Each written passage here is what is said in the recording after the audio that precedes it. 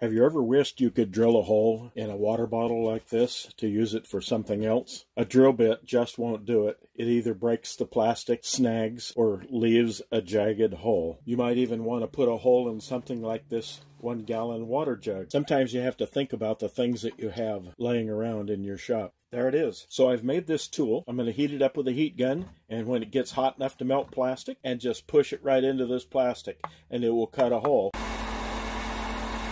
Okay, I think it's hot enough. And there we have it. A nice clean hole with no jagged edges. Let's try it on the milk jug. Okay, here we go with the milk jug. Look at that. Nice smooth hole. Round, no edges, no cracks.